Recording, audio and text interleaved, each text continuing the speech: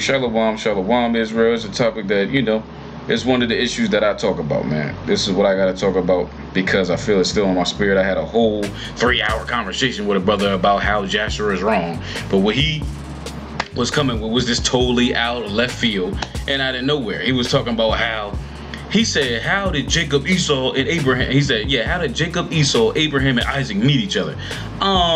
You telling me that Jacob never met his grandfather? And that's who Abraham is to Jacob. You know what I'm saying? So simple stuff like that. That was 2,000 years. Like, brother, you don't even know the simple breakdown of Genesis. And take note that Genesis would be first in the Bible. Enoch would be the second book after that. Okay? Just to so y'all know. You know what I'm saying? And then they would put probably Jasher after that. You know what I'm saying? To let you know that it's going to re-hit on certain stories and give you the details that's not there. That's what Jasher does. That's all it does. It's just filling in the blanks of this story about Shem. Because you don't hear too much about Shem after, you know what I'm saying, the story of Noah. But Jasher fills these things in. This is Abraham and what he went through when he was with Nimrod. See, Abraham, you know what I'm saying, was in the same time as Nimrod. I had an argument with this idiot. Excuse me. Salakia, you know what I'm saying? But I had an argument with an idiot telling me how that Esau couldn't have been in the time of Nimrod. Nimrod didn't, you know what I'm saying? But I had the proof and showed you that Abraham lived 175 years. He was trying to tell me Genesis 10 to Genesis 25 was 2,000 years. Like, brother, you're off, man. You don't even know the basic breakdown of the Bible. So what I'm going to try to tackle on this one is Enoch and Jasher and give you the validity of it and the nature of these reptilian human hybrids, the characteristics of them and why they act the way that they do, because Enoch explains it, where demon spirits come from. These are heavy topics, but just so you know, the prophets, the apostles, they were all well versed in the book of Enoch. They all knew these things. But the problem is, most people that talk about the book of Enoch and Jasher be off, and they're looking at it from a Christian doctrine. So I'm going to try to put it in the post-production about, you know what I'm saying, you'll hear the white man talk about certain things that the angels, the fallen angels, which were called the Watchers, you know what I'm saying, they taught to men. Azazel was one of the fallen angels. They had that name inside the movie The Fallen with Denzel. But he taught how to make swords and, you know what I'm saying, but the Most High, the Lord of Spirits, which the book of Enoch calls the Most High, he tells you why he sent these angels among us. And I'm going to get into the scripture. The Lord of Hosts, Yahweh, okay, is... Okay, when he says the Lord of Hosts, that means he created the moon, the stars, the earth, the seas, you know what I'm saying? Everything that is in them is. Okay, because he is the Ancient of Days. Just like the book of Enoch in chapter 46 says, the Ancient of Days had white woolly hair. And that's what it calls him, the Ancient of Days, before time existed. I'm tackling this from a papacy, Christian, Catholic faggot perspective and saying, see how the devil angels went against God because they did what they want to do. That's not what it's about. No, that's not what the Bible says. That's not what Enoch says. But that's what the devil says. Isaiah 45:7 says, I form the light, I create the darkness, I make peace, I create evil. Okay, I make the peace and the evil. I, the Lord, do all these things. Before we get into the scriptures about the fallen angels, put this thing in perspective. There's a reason why God sent these evil angels among us. I said, stop limiting God. He does what he want to do when he want to do it. And don't care what you think. Go to Psalm 78:49. He says, he cast upon them fierceness of his anger, wrath, and indignation, and trouble by sending evil angels among them. Now you're getting into fallen angels now, brother. Psalm 78, it says, 78:49, he cast upon them fierceness and his anger, wrath, and indignation, and trouble by sending evil angels among them. Once and for all, we're going to put this to rest. Who's in control of these Nephilim or fallen ones? Notice there's a lot of people that are targeted by the U.S. government and going through this programming at this level that I am, and a lot of people are going through it. They're the ones that get in Enoch. But I've noticed there's a lot of targeted individuals be off, man. A lot of them they being targeted. That means the devil hates you and God hates your ass. Because a lot of them I met be off. I'm not one of them. If you read, let's get into Enoch now. Enoch 11. And this chapter specifically is talking about the archangel Michael, Uriel, Raphael, and Gabriel. Okay, and they just give homage to God. I'm gonna go through it. I'm gonna give you an overview because I can't read all this. But they're just giving praise to God and homage to God, the King of Kings, the Lord of Lords, the Ancient of Days. Okay, and they're reverencing the Most High, and they're telling him that we know that you run all things, you do all things. All praises to the Most High. But Azazel and Simjaza are the main leaders of the fallen angels, okay? And they taught these things to man. They defiled mankind. They went into women and had giants, okay? And they're just telling the case before God. But the last verse in it was what I want everybody to focus on. And it says here in 11, it says Enoch, right? Okay. Enoch 11:11, and it says, and thou knowest all things before they come to pass, and thou seest these things, and thou didst suffer them. So you're allowing this to happen. And this is what the archangels are saying to God. You're allowing this to happen, and thou does not say to us what we are to do in regard to this. So this is the angels talking to the Most High, the archangel, his #1 lieutenants. Look at, they're doing all this. What's going on, God? You letting these fallen angels do all this stuff, but the problem is you ain't tell us what to do about it. You know what I'm saying? This is what's going on. God did this without even letting his main, you know what I'm saying, lieutenant, his main leaders and captains and generals in the army of the Lord. He ain't let them know what he was doing. So the next chapter is getting into what God wants to be done. Okay? God's telling you, now get Noah, okay, the son of Lamech, tell him that he's going to escape him and his family apart, right?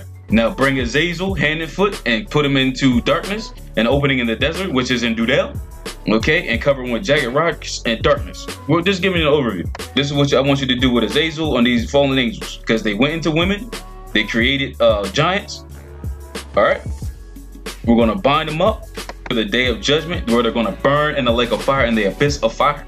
Okay, but their seed still continues to catch wreck out here, okay, and wreak havoc. This chapter, the next chapter after that, God tells you why. Look, I'm gonna give you an overview. I can't read this, there's a lot. You know what I'm saying? But he just tells you why. And then the righteous shall escape and shall live till beget thousands of children. And this is after the day of judgment, after Azazel and all the damn fallen angels are in the damn abyss, burning with all the wicked. This is what's gonna happen because I did this. Okay, the righteous are gonna beget thousands of children in their youth. And that's right, okay? All desirable trees and plants and vineyards, and they shall come with an abundance of wine, right? And ship out 1,000 a measure of oil, right? You want this, right? This is what you want. 20 verse. And cleanse the earth from all oppression, and from all unrighteousness, and from all sin, and from all godlessness, and all the uncleanness that is wrought upon the earth. Destroy from off the earth. And all the children of men shall become, that's right, and all the children of men shall become righteous. Oh, doesn't that sound like, you know what I'm saying, all thy people shall be righteous? Doesn't that sound like, what is that, Isaiah?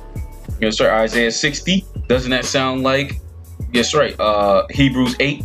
All people shall be righteous.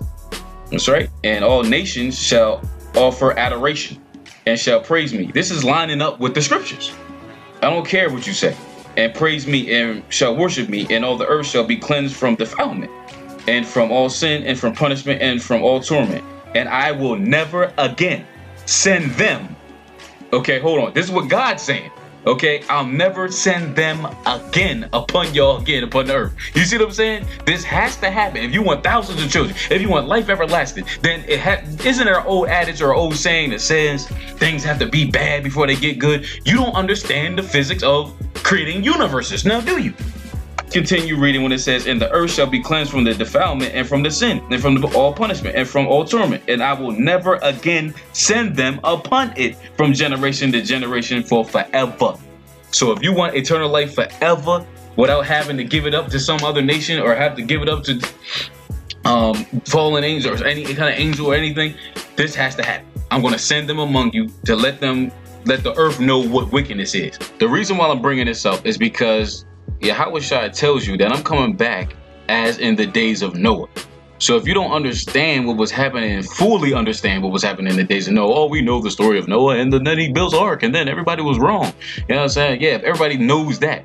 But like I said, there's way more to the story that's not being told to us, but it's too fishy why they wouldn't tell you that. It's because they don't want to reveal who they are. They're really demons in human flesh. And I would know because they're hissing in my head voice, the skull. Let's get into the 15th verse of Enoch. All right, I'm not going to read it all, but we'll try to read as much as I can. And it says, and he answered and said unto me, this is, okay, before we get into this, is a overview of it. Enoch is meeting up with the watcher angels, the fallen angels, they're the original ones who made the mistake, you know what I'm saying, of going into women and defiling himself with women and made giants. So now what they want to do is make a petition to God so they can get forgiveness from God. Oh, I'm so sorry, God. Enoch, talk to God and tell him this and give him this position for us. So this was going on. And he answered and said, and Enoch's heard their petition, and now this is God talking to Enoch. And Enoch 15. And he answered and said unto me, and I heard a voice, fear not, Enoch, thou righteous man and scribe of righteousness, approach hither and hear my voice. It says, and go and say, read it for yourself, and go and say to the watchers of heaven who has sent thee to intercede for them, you should intercede for men and not men for you.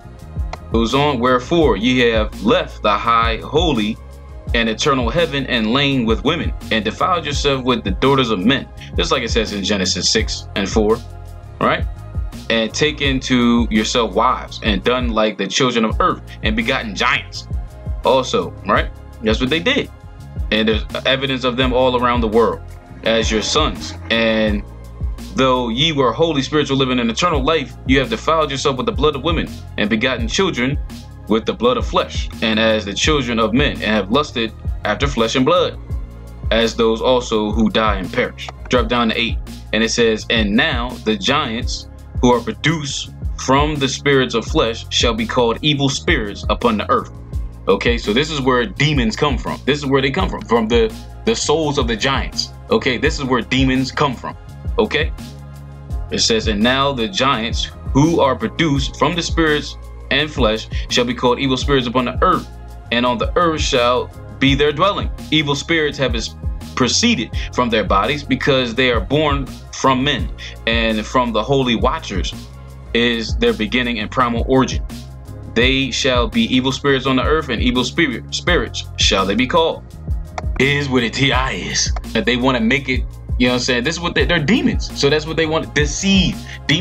Devil means a deceiver, deception. So why wouldn't the greatest trick the devil ever pulled is to convince the world he didn't exist, or how he exists, or where he came from? Of course, he's a devil. So you don't believe it because that's what you've been programmed by these devils your whole life to believe. Let's drop down to 11. Enoch 15:11. And the spirits of the giants afflict, oppress, destroy, attack, do battle, and work destruction on the earth. Look at the earth. Okay, look at the earth from the time your mama grew up. Now look at it now. You know what I'm saying? Look at the earth. Okay, worse and worse and waxing worse. The love of many shall wax cold. Jesus told you what would be the events and the state of the earth when he comes back. You know what I'm saying? But when I come back, will I find faith on the earth in the days of Noah? Okay, let's see what these demon spirits do. And the spirits of the giants afflict, oppress, destroy, attack, do battle, and work destruction on the earth, and cause trouble.